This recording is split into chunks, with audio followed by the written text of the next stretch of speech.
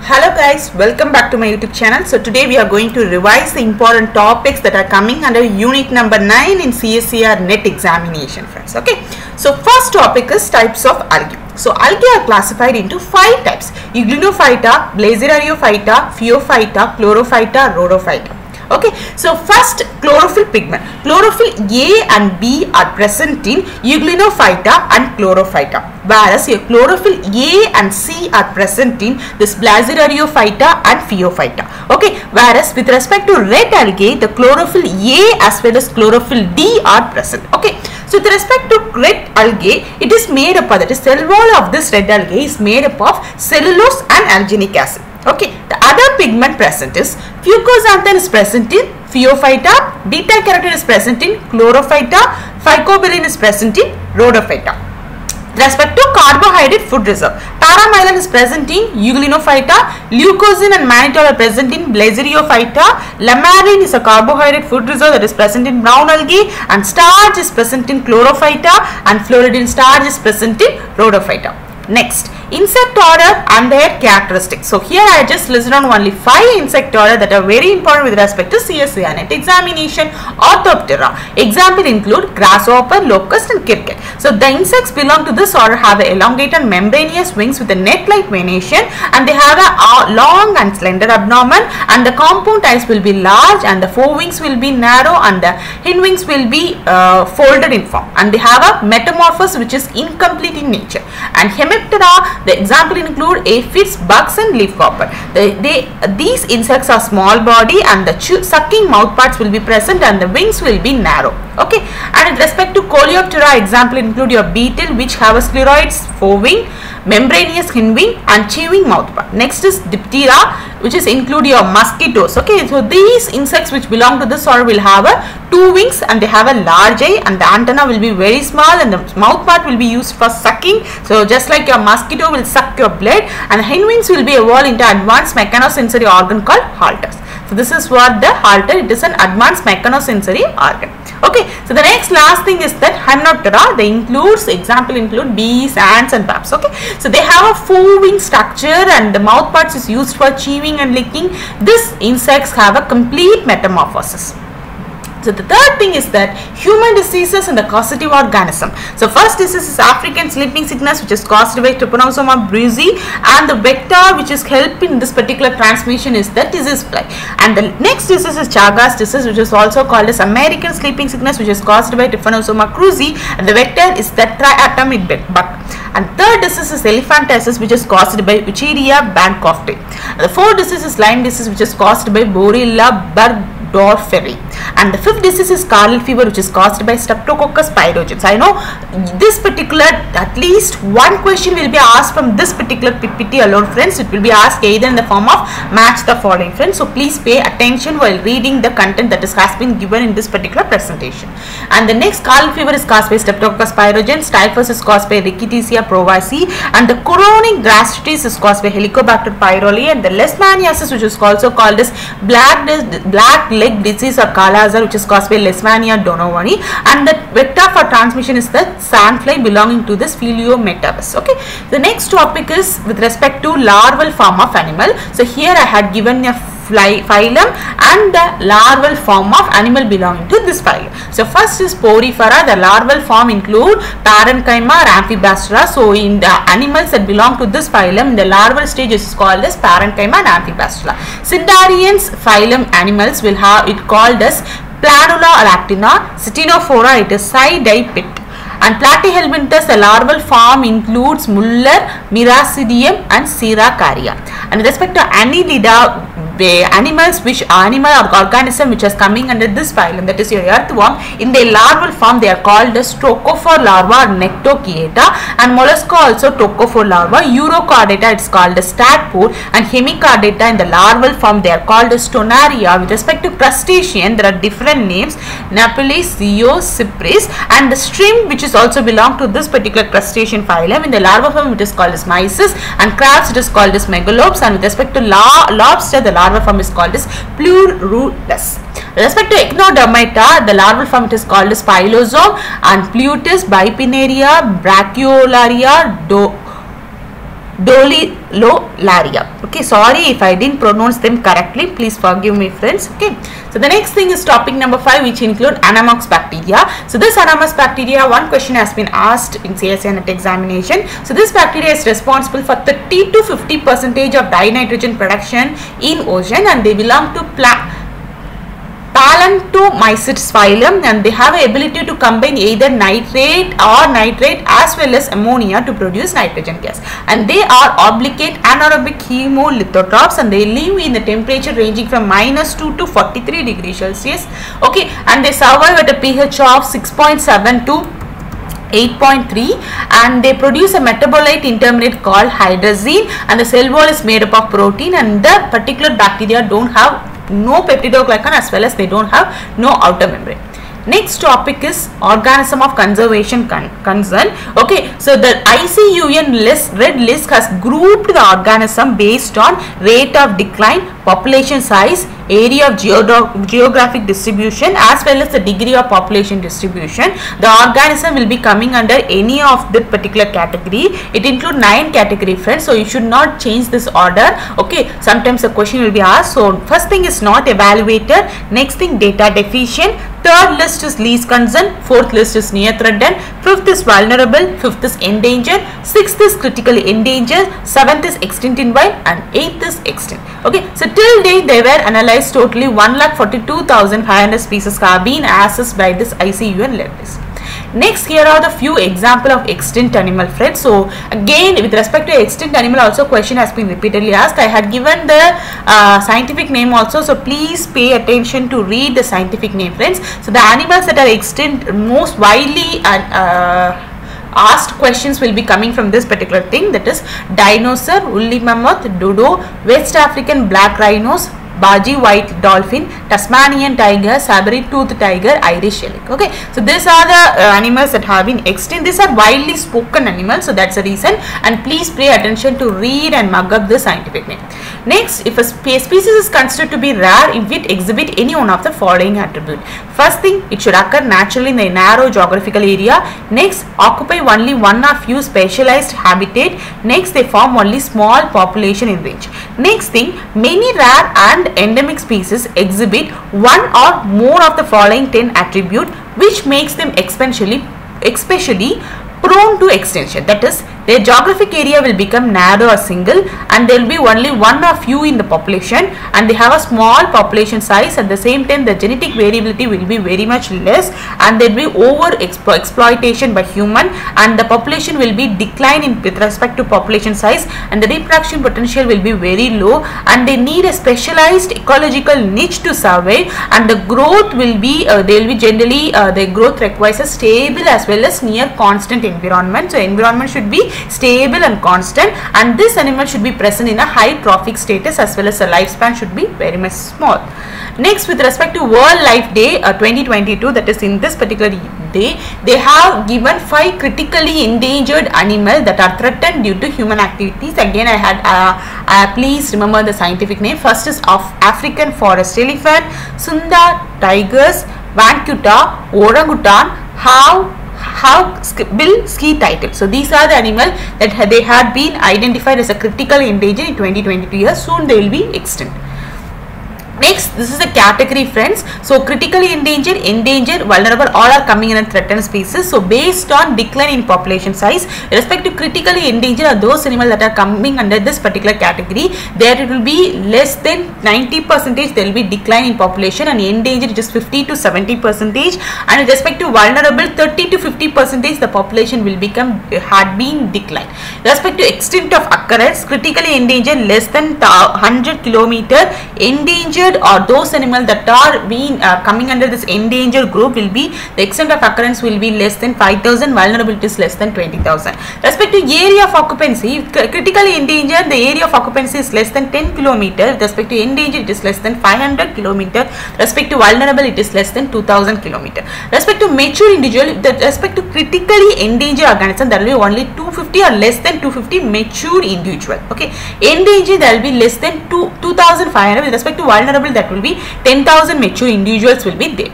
Next, we are going to study about the classification of fungus. Before that, you should know about mycorrhiza. It is a mutualistic association between fungus and root plant.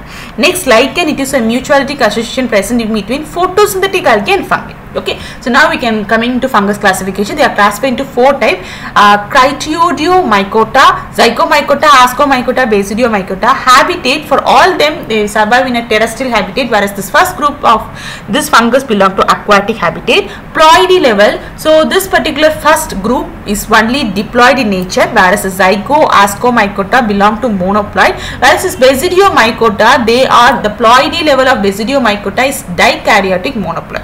Respect to motile phase is present only in Chytridiomycota and it's absent in all other fungi.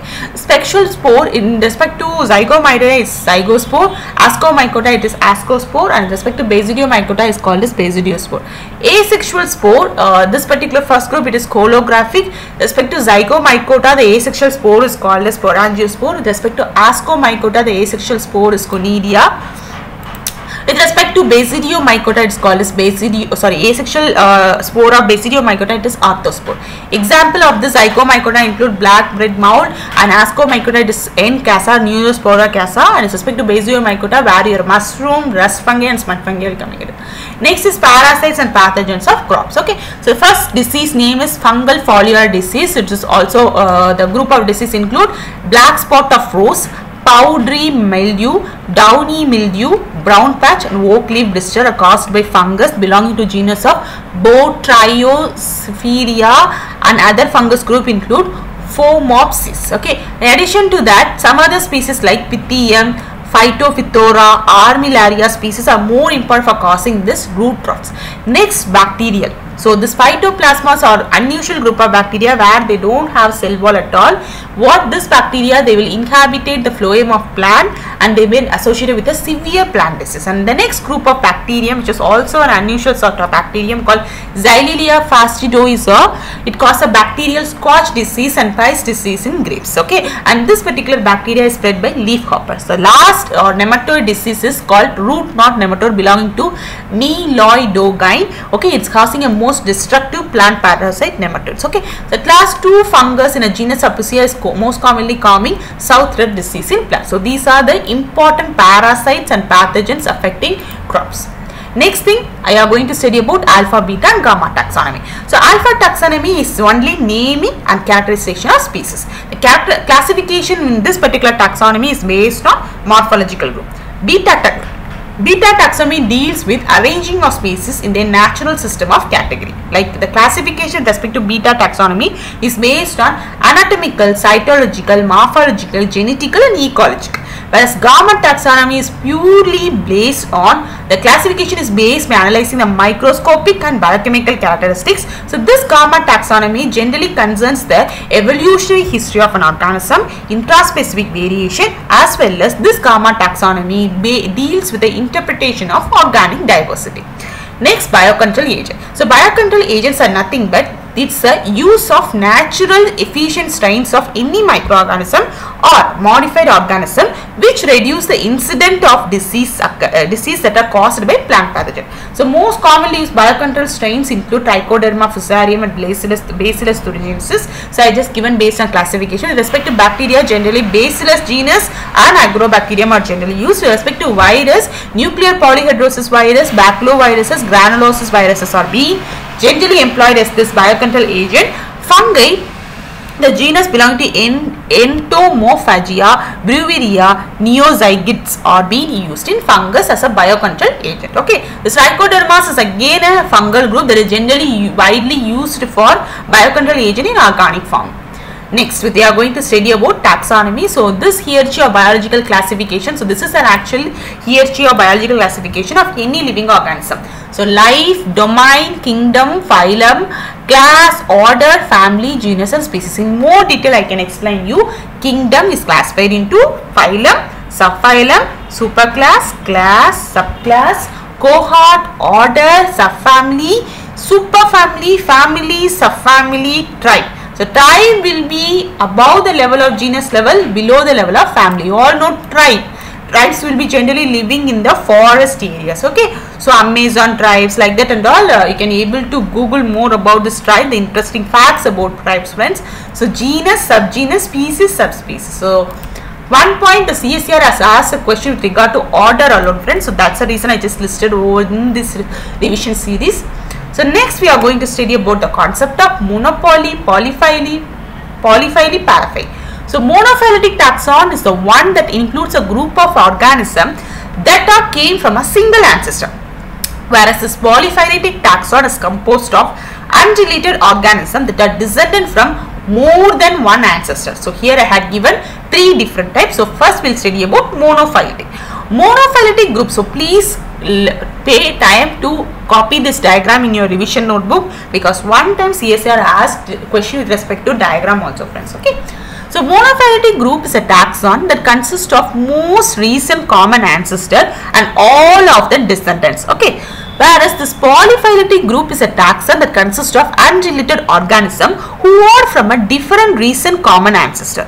This polyphyletic group does not include recent common ancestor. Okay, so here you can able to see for this E taxon the ancestor is C, whereas for this G taxon the ancestor is F. Okay, so they are 2 unrelated organisms that are coming from different taxon. So here you can able to see in monophyletic group all the descendant or all the recent common ancestor have been included, whereas in this polyphyletic group they didn't include the recent common ancestor. So that's the reason this group lacks a most common recent ancestor. The third division is paraphyletic group. Paraphyletic group is a taxon that consists of most recent common ancestor and some of the descendant. Okay, so they have only some of the descendants. So this particular group here you can able to see they have a common ancestor, and but they didn't include this B taxon. From B, C taxon, F taxon has emerged. They didn't include nothing. Para, they only include recent ancestor and some of its descendants. So this monophyletic taxon is grouped based on synapomorphy. I'll explain you what is meant by that. This polyphyletic group is based on convergent evolution, and paraphyletic group it is based on simpliciomorphy. Okay, this monophyletic group and paraphyletic group are a naturally occurring taxon, whereas this polyphyletic group it is completely an unnatural assemblage of organisms. Example of monophyletic group include mammalia, aves, gymnosperm, insects. Whereas example of this polyphyletic group include dinosaur, fish, gymnosperm plants, invertebrate and protists. Whereas example of this paraphyletic group is us, yes, marine mammals, bipedal mammals, flying vertebrates, trees and algae will be coming under this paraphyletic group. Okay, so last topic is comparative anatomy, friends. So please, each word is very much important. So first thing is homoplasy is an inherited pattern that 2 or more organisms portray a similar phenotypic characteristics. Okay, they have a similar phenotypic characteristics, but they didn't derive from a common ancestor. The ancestor will be different. As a result, they don't have a genetic similarity, or they have a very minute genetic similarity. Genetically, they won't be similar.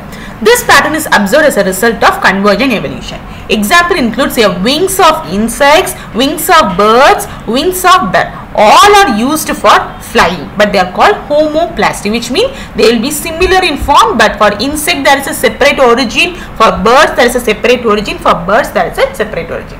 And next type of inheritance pattern is homology, which is inheritance pattern where the phenotypic traits of 2 or more organisms they have a show a common feature, and also they derive from a same ancestor. As a result, they have a resemblance in their genetic composition. So this pattern is observed by divergent evolution. So homoplasy, convergent evolution; homology, divergent evolution. So example includes forelimb is present in vertebrates. Okay, so whereas wings of birds and bats, arms of primates, forelegs of four-leg vertebrates like dogs and crocodile are deriving from a same ancestral structure called tetrapod structure. They have a same and similar ancestral structure. Okay, so this is what the thing, friends. Wings, bat, they belong to, they came from a same ancestral origin called tetrapod structure. So this is with respect to apomorphy, pelisiomorphy. Apomorphy means advanced or derived character. So here you can able to see from the common, this is white color, they have an advanced character. Okay, so nowadays the students, we are having a we are having everything, we are having a different pattern of studying itself which is not present in earlier generation. I can say you example of that. Whereas pelisiomorphy is a primitive and ancestral character. There is no change in their character. So these are the primitive and ancestral character, that is pelisiomorphy, that is eating with our hands or walking with our legs. These are primitive and ancestral character. Okay. Next thing is this apomorphy is classified into two types: odd apomorphy and syn apomorphy. Odd apomorphy, odd means alone. Odd apomorphy means it is a unique derived character state, and the syn apomorphy means shared derived character stage. Okay, so let me explain you with this particular diagram, friends. So this is A is the common ancestor, friends. So here you can able to see C is an example of apomorphy. What is mean by apomorphy? It is a odd means alone, it is a unique derived character stage. So this C is apomorphic because it is not present in ancestor character. It has been a unique character that is present in from the ancestor to next generation. Next thing is that pelisiomorphy. What is mean by pelisiomorphy? So it is a primitive and ancestor character. So A is a primitive and ancestor character because it is present in this generation, it is present in this group, it is present in all groups. So there is no change from primitive character.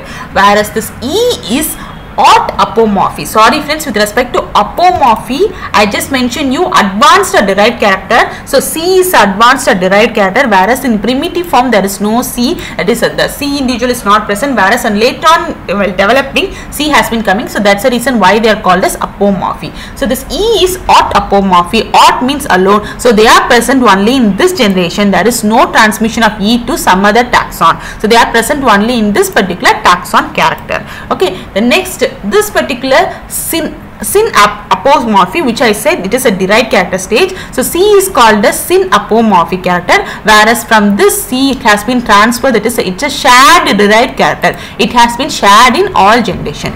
Next thing is your syn pelisiomorphy. So A is called a syn pelisiomorphy. What is mean by syn pelisiomorphy? So syn pelisiomorphy refer to an ancestral character or ancestral trait that is shared by two taxa that are different origin. So here you can able to see A and A. Okay, so this they are having a different thing, and here they are having a different thing. Okay, so these are the important topic with respect to unit number 9, friends. Hope this will be very much helpful. So in the next video, I will definitely update with the revision series of unit number 7, that is system physiology animal. Thank you, friends. If you didn't subscribe to my YouTube channel, please click the subscription button and please lend your support for the growth of this channel. Thank you, friends.